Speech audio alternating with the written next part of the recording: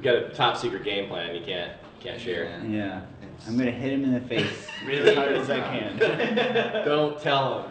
That's been my game plan from day one for every fight. I'm just gonna punch him in the face as hard as I can. Time. We're ready. Hey, I'm Mitch Aguiar. I'm a professional MMA fighter.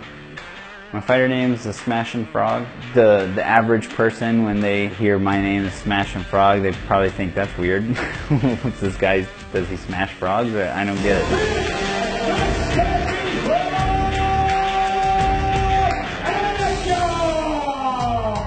That comes from my background in the SEAL teams. You know, we're frogmen, and in the ring, I'm super aggressive, and that's what I do, is smash people.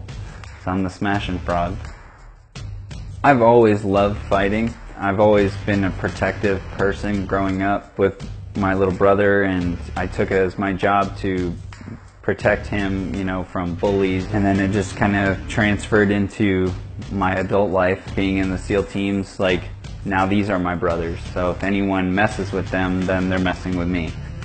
So I joined a gym and heard about this MMA fight league, and you know, I was like, oh wow, I can sign up for a cage fight. So I signed up, did a fight, and you know, I didn't plan on making a career out of it or anything like that. It was just fun.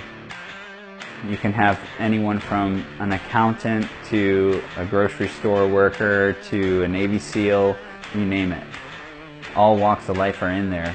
That little gold trident that I wear on my chest isn't going to keep my opponent from punching me in the face. So I'm proud of the 10 years that I served in the SEAL teams.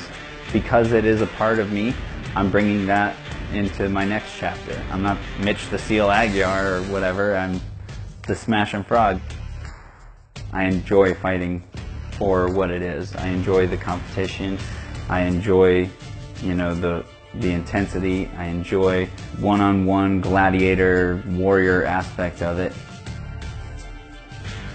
The weight cut to me has always been harder than the fight. I started at 210 pounds and I cut down to 170. My face starting to come back to normal. Yeah, I start to look like Skeletor. Yeah, your eyes are my eyes sink in, my cheekbones stick out real bad. And I weighed in yesterday at 170, and this morning I'm already back up to 195 pounds. And I'll be heavier by the fight tonight. Everywhere this fight goes, I will win, and I will dominate, and he is going to get stopped in round 2 tomorrow. Mark my words. That's your final answer. Would you like to phone a friend? I think I'm going to be too big and too strong and too aggressive for my opponent. I think I'm going to end up hitting him in the face as hard as I can, and he's not going to like that. I'm excited. I just can't wait for it to be time. I can't wait to unleash the frog. I'm nervous that it's going to be boring. With basketball, you know, when you lose, you didn't put the ball through the hoop as many times as the other team. In fighting, when you lose, you literally get your ass kicked. So you really have to put your ego on the line every time you step in that cage. And you also have to be willing to lose, because when you walk in there, you know, one of you is walking out victorious and one of you is walking out the loser. I want to be in there. I'm excited to go in there, and I just get to unleash all this aggression I have built inside of me.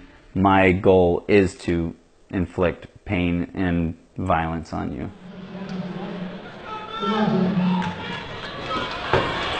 Fighting is 90% mental and the other 10% in your head. I think that with most things in life.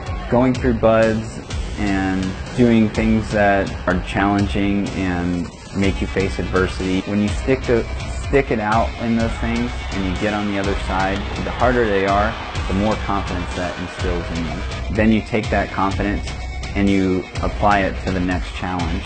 Whether it's, you know, going through buds, or if it's you know, in deep waters in the fight. You're in the third round and you're tired and you want to just give up, but you gotta keep going. I think everything, all the difficult challenges in my life previous, you know, helped me with all the new ones.